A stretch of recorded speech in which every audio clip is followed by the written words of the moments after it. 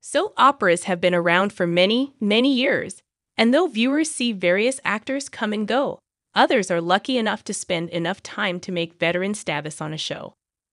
One such star is General Hospital's John Lindstrom, who celebrated 30 years on the ABC soap, playing both Kevin Collins and his evil twin Ryan Chamberlain.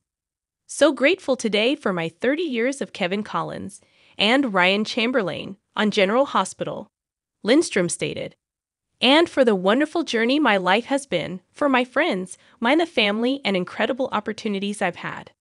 Hope you all have much to be grateful. The daytime vet posted a video and spoke during a chilly morning in Los Angeles, hoping fans had a wonderful Thanksgiving holiday. After having endured a lot of traveling, he reflected and had been taken aback to realize that Sunday, December 3, marked 30 years of him playing Kevin, the doppelganger to Ryan Chamberlain.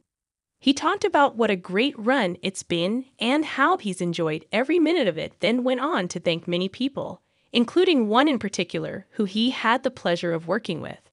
Some of the actor's castmates jumped into the comments to send their congrats during his milestone year, including Roger Howarth, ex-Austin, who stated, "You're a beautiful actor, John.